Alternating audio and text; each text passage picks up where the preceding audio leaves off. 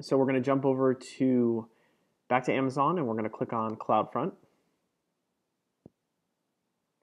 We're going to create a distribution. Get started. Our origin name is going to be the load balancer. And you could pretty much leave everything exactly how it is. A lot of this stuff you're probably not going to want to change.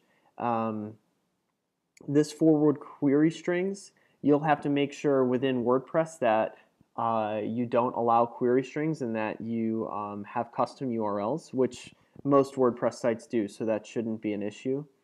And then everything else should be fine. So this should all be good as a good default here. So we'll go ahead and create the distribution. So this is going to take a little while to create, but what we're going to do in the meantime is we're going to take this domain name. We're going to jump over to Stage. We're going to copy our domain name in, and we're going to click Save.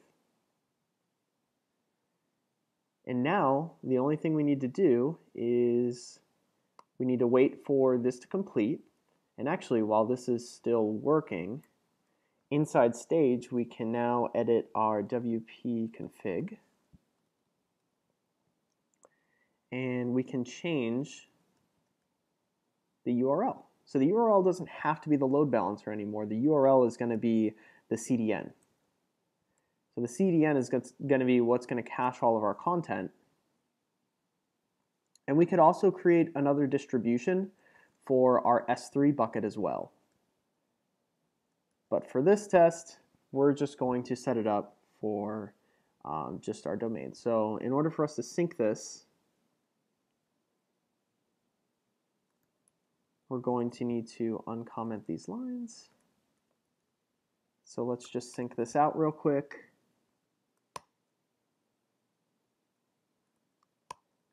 And let's bring Stage back in. Okay. And we'll wait for this to complete. Okay, so you can see that the status is now deployed.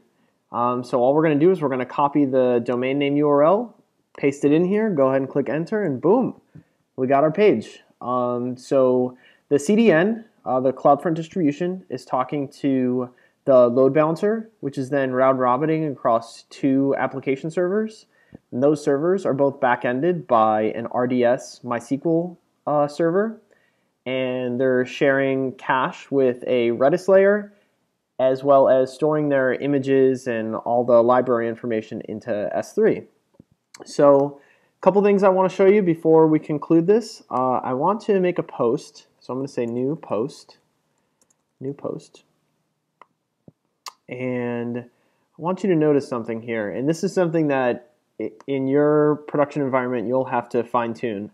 So you can see here it says recent post, new post, but then when we go to the CloudFront distribution, it is not there, and that's because this is being cached by CloudFront.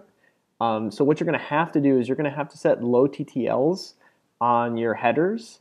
So when you send your headers up through your load balancer, you're going to need your CDN, your CloudFront distribution, to respect those headers. So right now there's a max age of 0. All these things are getting cached permanently. But you'll notice if I want to, I can select new post, paste it here, and boom, I've got the post. So the post is there. It's just not active on specific pages. So now if we created another new post, so let's say we create a new testing post.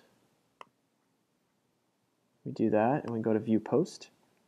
So now we're going to see the recent 3 here. If we refresh this, we're not going to see it there, but if we go to the home page, we're only going to see 1. But now if we highlight testing post, we should see, oh, it looks like we only see just the 2 there. So there's a little bit of caching going on there, but I'll leave that up to you to figure out. I think that concludes the rest of this tutorial. I guess the only other suggestions I would say would be however you decide you want to do your deployments, that make it really easy. The way we were doing them here in this tutorial wasn't the best, but it got the job done.